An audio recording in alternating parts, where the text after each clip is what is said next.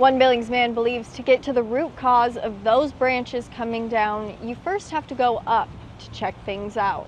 We've had storm after storm. As strong windstorms blew through the Treasure State, Billings was not immune. The storm on the 6th, this was the first bit of damage that we noticed when we looked outside, was this whole section was laying on the ground. For Aaron Schmidt, after decades of watching kids and grandkids play on this tree, a major portion of it was gone. The immediate thought was just devastation over losing this tree. You know, you can't replace a tree. We can replace the shingles, we can replace the siding, the broken windows. We can't replace this tree. But it's this devastation, and in many cases this summer, severe damage that could be avoided. Not properly pruning your tree regularly can lead to those things. So having your trees taken care of is beneficial not only for your property value, but also the well-being for the tree. Four Seasons tree service owner Jonathan Martinez believes a rise in rental properties could be contributing to the lack of tree maintenance. I think over the last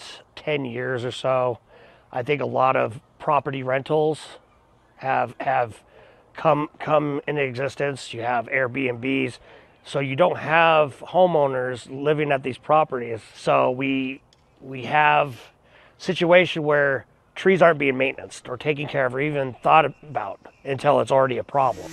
Martinez also believes proper tree knowledge is necessary when it comes to upkeep. There's a big difference between people out there cutting trees and arborists out there doing work that they're trained to do and trained to see. Preventable situations. We had no idea that how much weight it was carrying up top in the weak spots. You know, had we known that, we could have taken steps ahead of time to prevent this.